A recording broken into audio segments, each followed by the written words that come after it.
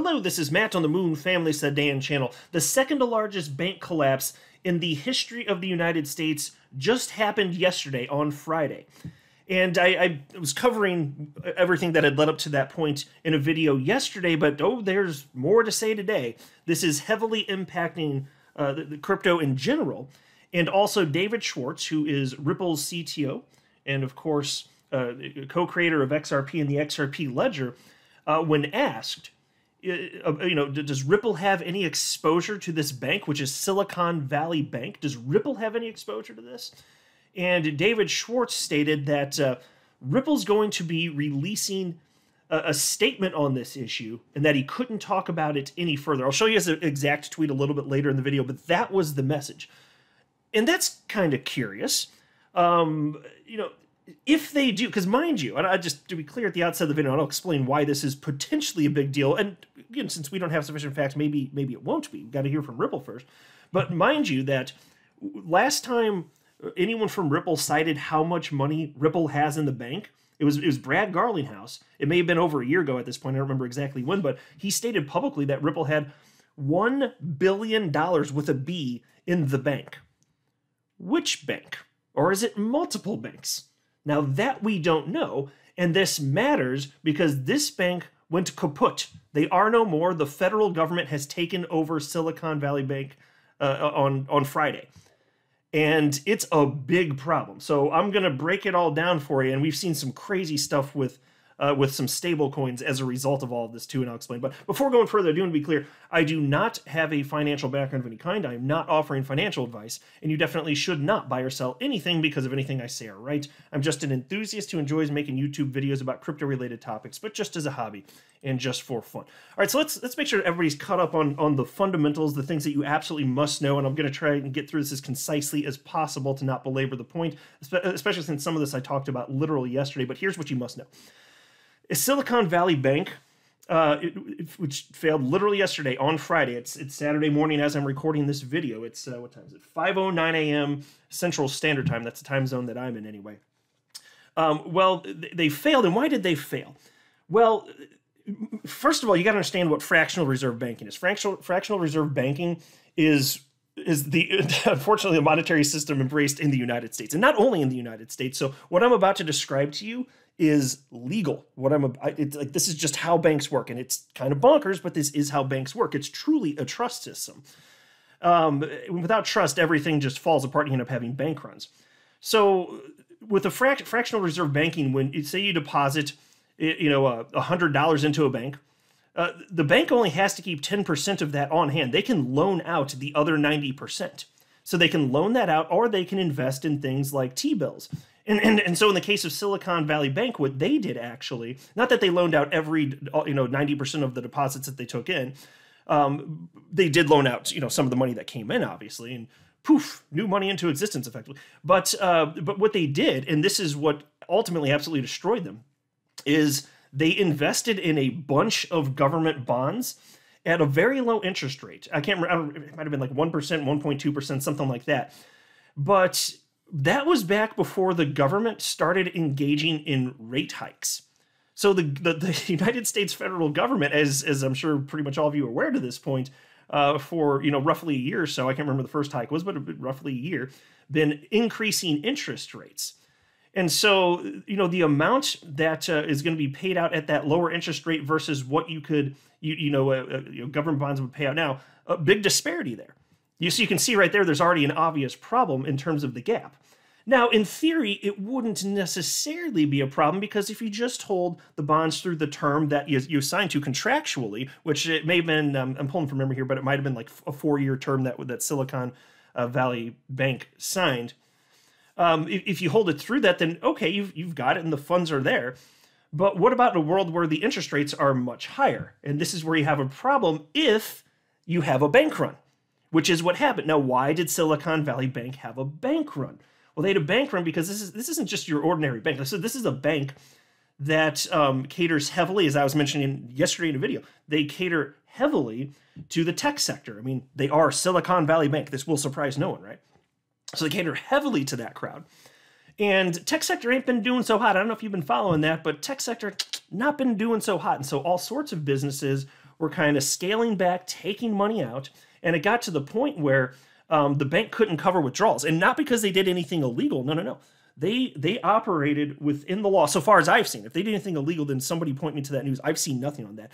It looks to me like they followed the letter of the law as it pertains to fractional reserve banking, but that's a big risk when you're talking about putting that much customer funds, because it's hinging on, you're counting on people, in the tech sector, your customers, not wanting tremendous amounts of money back, and the government not raising interest rates, which they did. So that didn't go well. That's why we ended up in the position that we're in they ended up in the position that they're in. But why might this impact Ripple? Well, it depends. Won't it? Well, let's wait until we see Ripple's statement. I can't say for sure, but here's what you need to be aware of.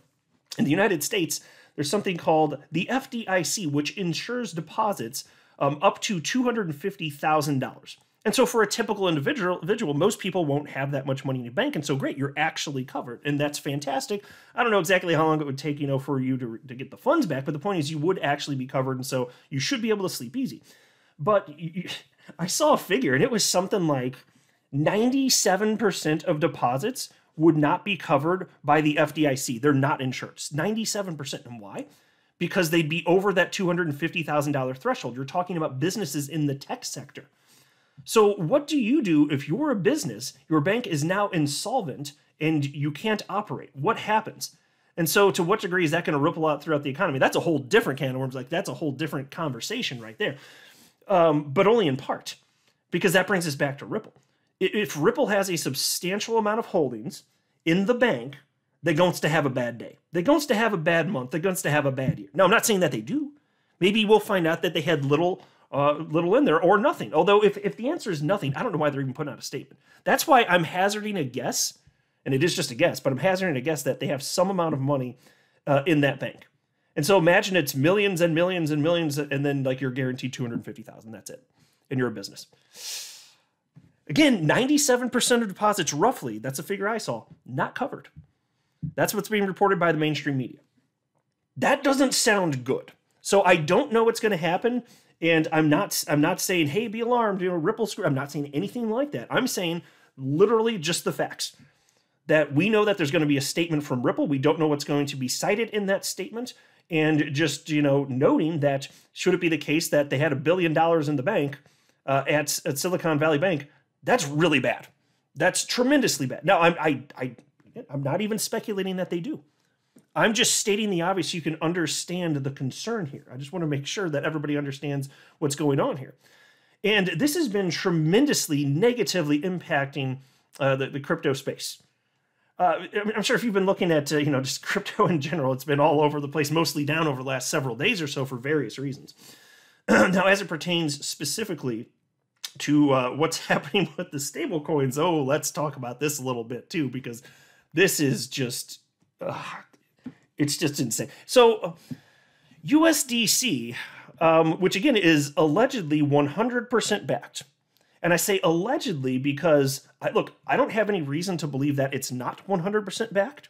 They've also not proven that it's 100% backed.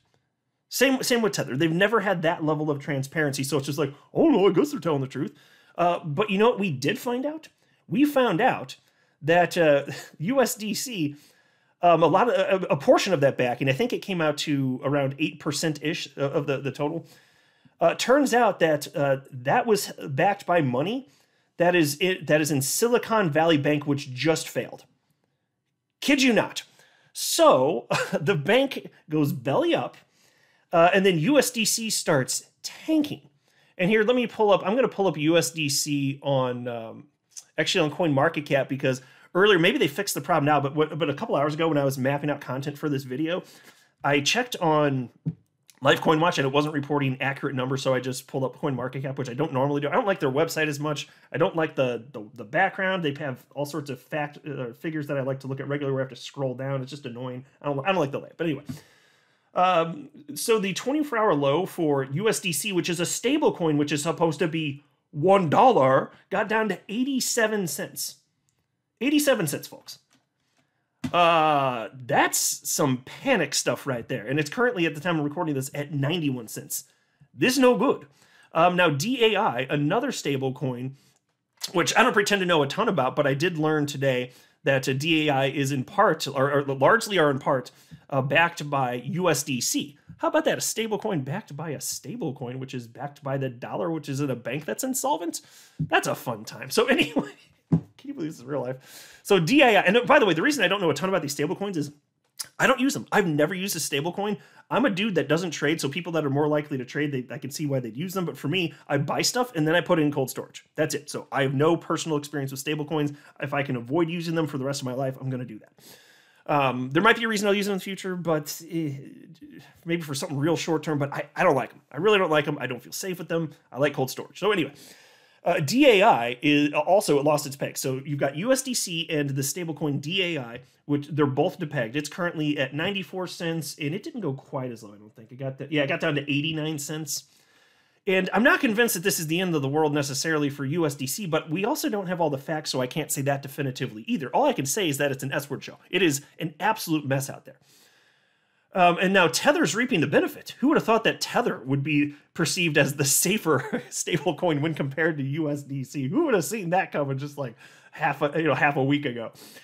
So Tether's currently at $1.01. It was as high as $1.03. So as USDC was going down, Tether was going up because Tether became viewed as the safer bet. So it is what it is, man. What do we even do with it? What a freaking mess here. And you can see, for those of you that care to look, I'm going to pull up this article is from the Daily Mail, and it's got some pictures. And you can see here's Silicon Valley Bank, and there's just this line of customers trying to get their funds out. And so there's one picture. Let me scroll down. There's some more here. Apparently it wrapped around the block. That's what's being reported anyway. There's a video, I think, coming up in a second here from it might have been on Twitter that they embedded here. But it's just a ton of customers trying to get if it auto here. I can hit play. I'm not just gonna do sound though. Yeah, so you can see here it's just like a ton of people. Like I feel for them. I mean, can you imagine if this happened to you?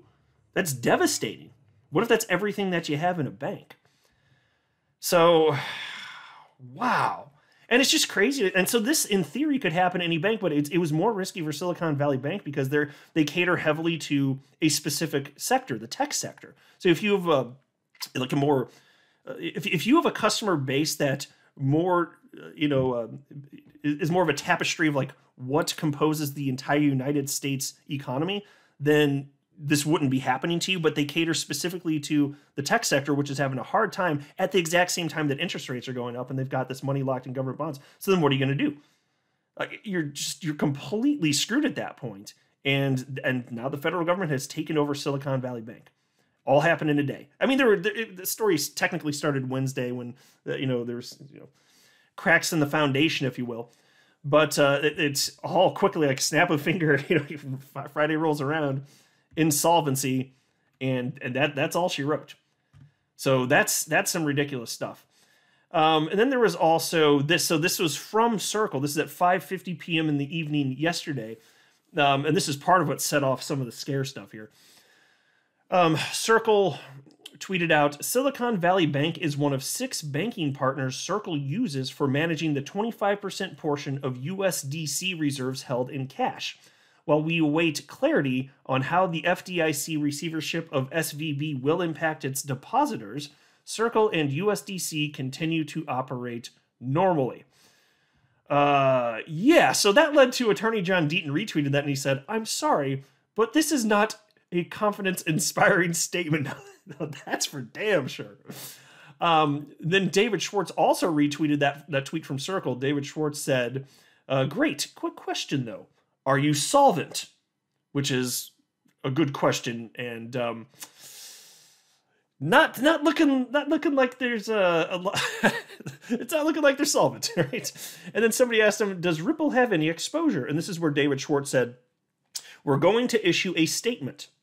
I can't really say anything until we do that officially. Okay, so I hope if Ripple does have any exposure, which I'm hazarding a guess. I don't know, but I'm hazarding a guess they have at least some exposure, or else why even put out a statement?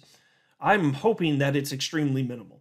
I mean, like they had exposure to FTX too, but it was also almost nothing compared to, the totality of what the company's worth. It was like a rounding error, effectively. I can't remember if it was like $10 or $12 million worth of XRP at the time. It was something that's big to a normal person, but for a company of that size, it's nothing. It's a rounding error.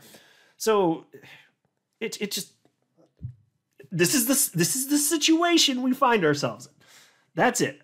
So I don't know. As soon as we find out what it is, I'll be happy to put out a video as quickly as I can covering what this statement is. I'm hoping it's good news. I'm optimistic for that. But can you imagine the disaster scenario where all of that ends up, that $1 billion that they have, all of that is what's going to happen?